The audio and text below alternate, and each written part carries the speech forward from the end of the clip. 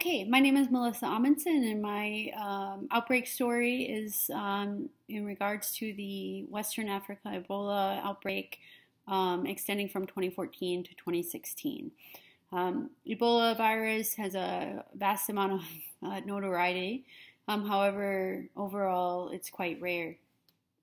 It does have a high degree of mortality and a high case fatality rate. On average, in the literature, the case fatality rate is around 50%. However, there are reports ranging anywhere from a low of 32% to a high of 88%. This virus was initially first described about 40 years ago in 1976. And since that initial description of the Ebola virus in humans, there have been about 20 historical outbreaks since. Ebola virus is in the Filoviridae family of negative single-stranded RNA viruses. It has 5 subdivisions, 4 of which affect humans and 1 of which primarily affects swine. It was a Zaire subspecies that was the agent responsible for the 2014 outbreak. Geographically, prior to this outbreak, Ebola virus has been noted to be found in areas of the Congo, Uganda, and the swine version has been reported in the Philippines. Transmission can be animal to human or human to human. Fruit bats are the presumed host animal. And actually, the index case for the 2014 outbreak is thought to be a young child via zoonotic transmission from a bat in December 2013 in Guinea. The signs and symptoms of Ebola are extremely high fever, headache, muscle aches, fatigue, diarrhea, vomiting, confusion, weakness, with or without unexplained bleeding from the eyes, gums, urine, rectum, or underneath the skin. Symptoms typically appear 2 to 21 days after contact with an affected patient, and oftentimes or early in the outbreak can be confused with cholera, malaria, or influenza. Of note, the 2014 outbreak was presumed to be cholera. The 2014 outbreak is quite unique for a number of reasons. First and foremost, the size and severity was unprecedented, with the death toll exceeding 11,000. In addition to that, the region of Africa that was affected was a first for Ebola virus.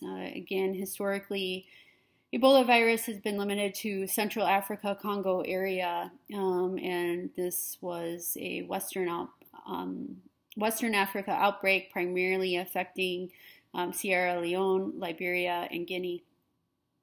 In addition to the unusual geographic location, this was also a large multinational involvement with final cases being reported as far as the United States, but also in Nigeria, Mali, United Kingdom, and Spain. The other component that made this quite unique was the urban involvement. All other historical outbreaks have been limited to rural regions of Africa and have been more self-limiting. The trigger point for the investigation was a more unusual story. A sample was sent to the Pasteur Institute in late March for an investigation regarding loss of fever, and the sample was reported to be Ebola.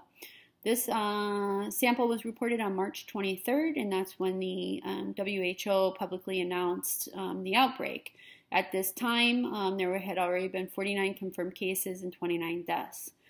Interestingly, the first official medical alert for a diarrheal disease causing death was on January 24, 2014, where a health post informed district health offices that there had been 5 cases of fatal diarrhea. And this is where it was presumed to be cholera. However, on March 13th, so nearly 2 months later, Guinea Ministry of Health opened up an investigation for Lassa fever, which is another hemorrhagic viral fever endemic to that area.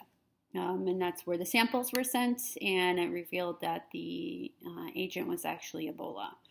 So some public health surveillance that played into the outbreak, there was a heavy reliance on community-based surveillance once there was an organized response. Early on in the outbreak, there was quite a disorganized response, in particular because this was affecting 3 of the poorest countries in the world, 3 countries that had never dealt with Ebola virus in the past, and countries that even had inability to test for the virus. Once there was a more organized response and the WHO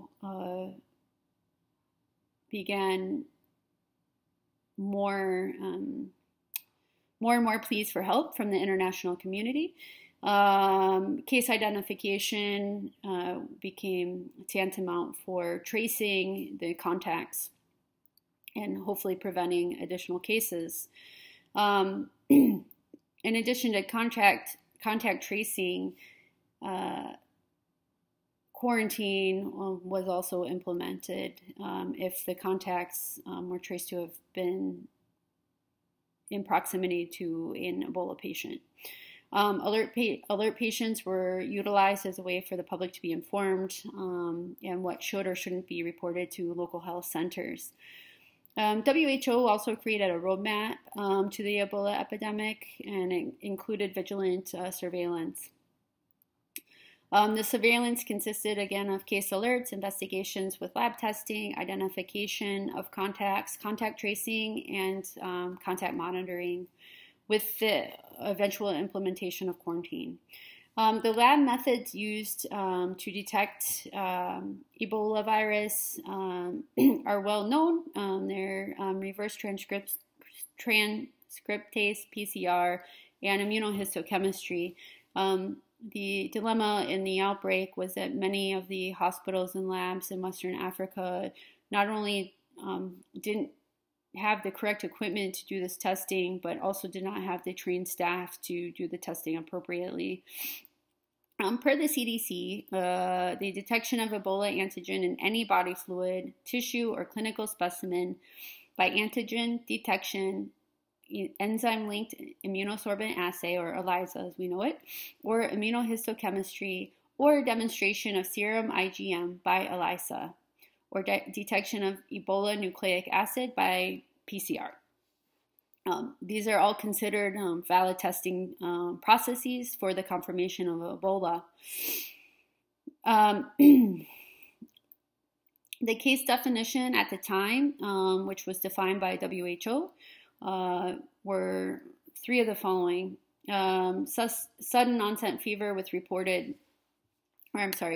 suspected or alert cases were defined as sudden onset fever with reported contact of an Ebola patient, suspected Ebola patient, dead or sick animal, any unexplained high fever with 3 of the following. There's a large list including diarrhea, headaches, any unexplained bleeding, nausea, vomiting, diarrhea. And then finally, a suspect case also includes anyone with unexplained bleeding or an unexplained death.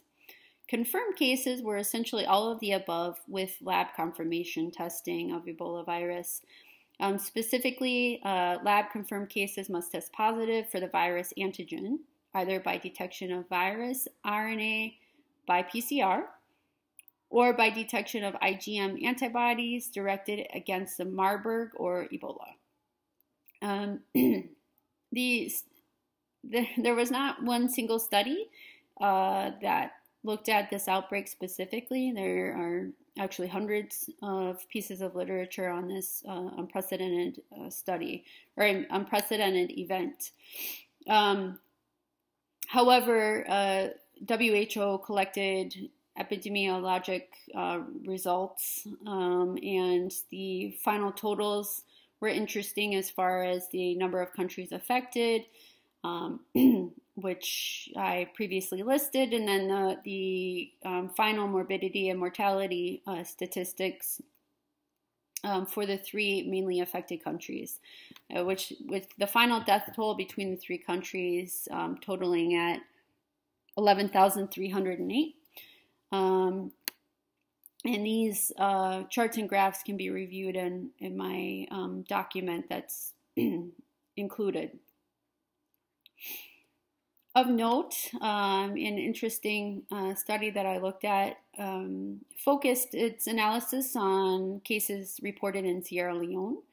And they compared both rural and urban cases. And in addition to that, they detailed the morbidity associated with the elderly and the very, very young. So out of their almost 38,000 alert cases, only 4,900 approximately were confirmed or probable. 63% were affected in urban areas, so the transmission was higher, and 33% from rural. That being said, the rural population had a higher overall case fatality rate as opposed to the urban population. And sadly, children under 12 months of age had a case fatality rate of 73%. And those over 65 years of age had a case fatality rate of 69%. In this study, the urban average case fatality rate was only 36.7%. So children under 12 months of age had double the case fatality rate in this study population in Sierra Leone from 2014 to 2015. These statistics can also be found in my Word document that's pasted into Canvas. The short and long-term control methods that were implemented, primarily short-term control, which included quarantine, which included contact tracing, public health surveillance, and an emphasis was placed on burial practices. Numerous studies have reported that the burial practices of Western Africa significantly contributed to the spread of Ebola virus. This is due to the fact that the way in their society, the way the dead are honored, many relatives come from very, very far distances to honor the dead, and this contributed to the outbreak in addition to the well-known handling of the dead body, which included washing by relatives by hand, and so they had direct contact with Ebola virus. So population education on burial practices became tantamount, in addition to safe sex practices, because it has been noted to be spread via sexual contact. During this outbreak, quarantine of 21 days was utilized for those who had contact with an Ebola patient or a suspected Ebola patient. However, despite all these well-intended interventions, the quarantine and the alteration in customary social practices created a significant amount of distrust in the local population, which resulted in misidentification of cases due to underrepresenting symptomatology, secret burials taking place to hide from the outsiders that were trying to change social norms, and also shielding of sick folks. So these three things were significant contributors to the persistent spread of the virus.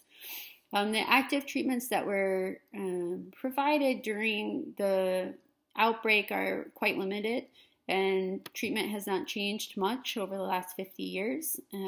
Treatment is primarily supportive, consisting of fluid rehydration via oral or IV fluids, electrolyte replacement, and treatment of symptomatology.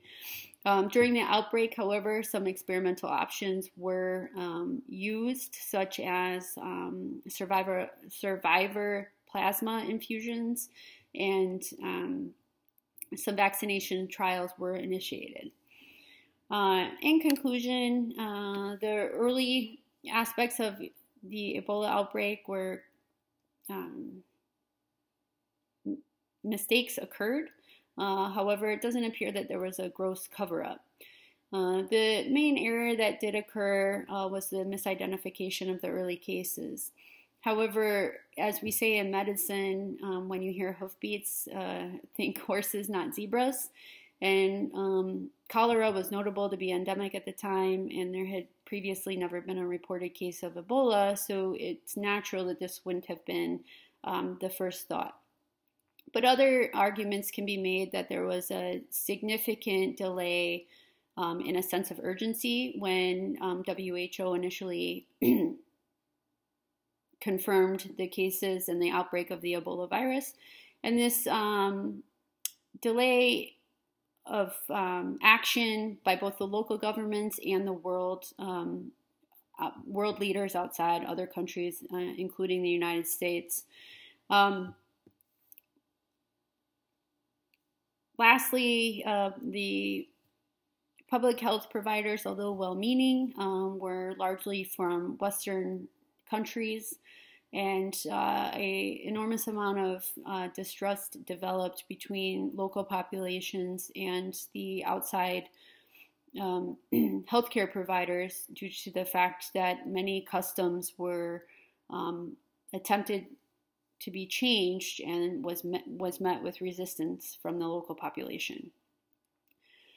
The long-term public health consequences were pretty significant. It generated a renewed and international interest in the possible severity of Ebola virus, and prompted a significant amount of research that has gone into vaccination trials that are currently being brought to market. In addition, there were huge financial consequences. It's estimated that, overall the cost of the outbreak was $4.3 billion. But in addition to that, there were significant losses in GDP to the three most affected countries, secondary to the crisis: loss of manpower, loss of an employed population for mining, agriculture, manufacturing, etc. Intangible consequences, in particular defined by MSF, have been a notable increase in food insecurity, decreased vaccination rates for all diseases, decreased access to primary care and maternal health. This is likely secondary to a significant loss of healthcare providers who were treating the early patients unknowingly being contaminated by Ebola virus. There's a significant psychological sequelae from the survivors, and about 30,000 orphans were created in Western Africa secondary to the outbreak. About $1 billion has been earmarked to the Western Africa Ebola recovery and eradication program, so that's a positive. This outbreak led to the first ever United Nations Security Council emergency meeting for a public health crisis, again garnering international attention to a disease oftentimes Westerners think will not really affect them ever. There was renewed pharmaceutical company interest in vaccination programs. Ring vaccination trials were initiated during the Ebola outbreak, similar to what was utilized for smallpox. And significant progress was made in point-of-care testing, as that was another major problem with the outbreak, was misidentification or inability to identify Ebola due to lack of resources in the lab.